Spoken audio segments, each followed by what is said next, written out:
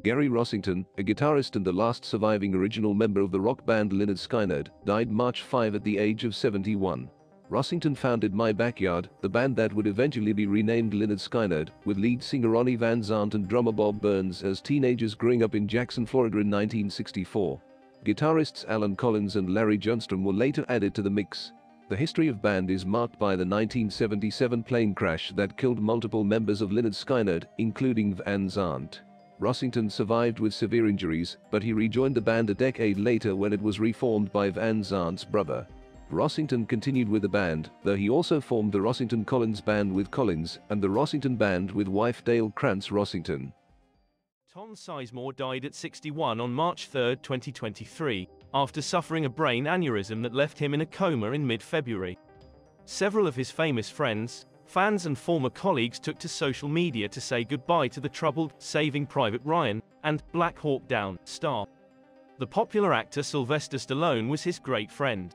He expressed condolences to relatives and fans. Stella Stevens. Stevens worked alongside Bing Crosby in Elvis Presley, and won a Golden Globe for her role in 1959's Say One For Me. Stella Stevens, an actor well known for her roles in several 1960s and 70s films, has died at age 84.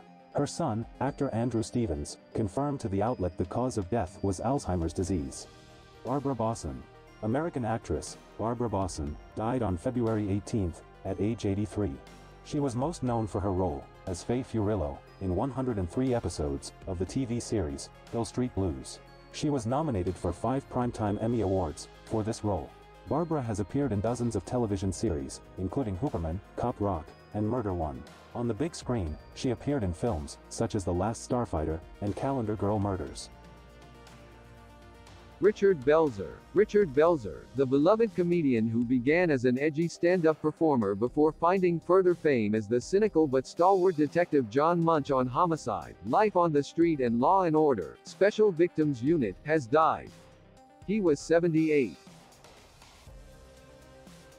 Paco Rabanne. Paco Rabanne was a fashion designer known for his space-age designs in unusual materials, such as metal and plastic.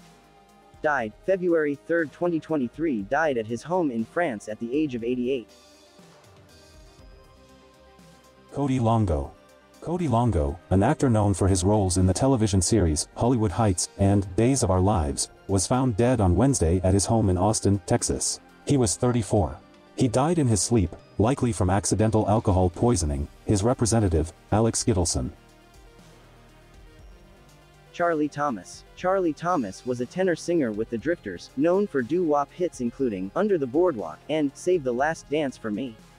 Died, January 31, 2023. Died at his home in Bowie, Maryland of liver cancer at the age of 85.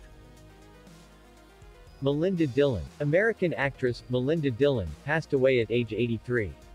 She died on January 9, but it became known about it only a few weeks ago.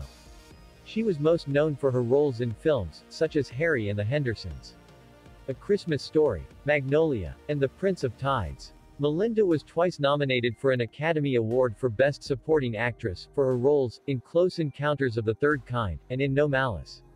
Her last major role was as Ginger Templeman in the 2007 film Power Over Me.